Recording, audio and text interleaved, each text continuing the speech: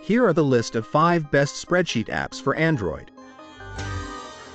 1. Number 1. Desktop Power in an Android package, Microsoft Excel. Here are some good points of this one. Tutorials and help pages can be found on Microsoft's site and with a web search. The app looks and works similarly across all devices, which makes it easier to go from desktop to mobile. Here are some bad points of this one. Some features, like Smart Art, are available on Android tablets, but not on Android phones. It has the largest file size of all the apps we reviewed. You can check out the link in description box. 2. Number 2.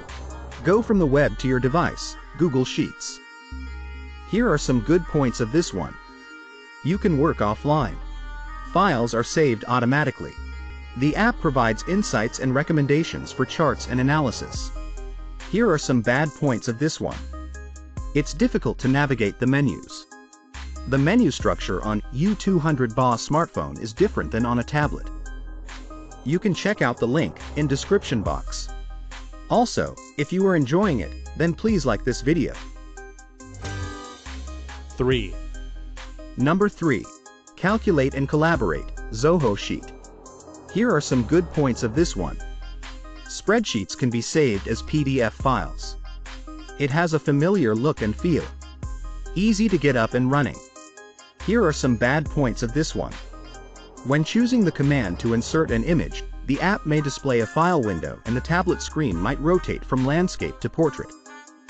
You can check out the link in description box. 4. Number 4. Keep it basic, simple spreadsheet. Here are some good points of this one. No need to create an account and sign in to use the app. For a simple app, it has enough functions and formulas for common calculations. Here are some bad points of this one. Files can only be saved to your device. It's so simple, the app doesn't include any templates. You can check out the link in description box. 5. Number 5. Find a Spreadsheet and Other Cool Apps, WPS Office. Here are some good points of this one. It's compatible with Microsoft Excel and Google Sheets. When the app starts, the last file you worked on is opened automatically. Here are some bad points of this one. You'll have to search through the menus to find some commands.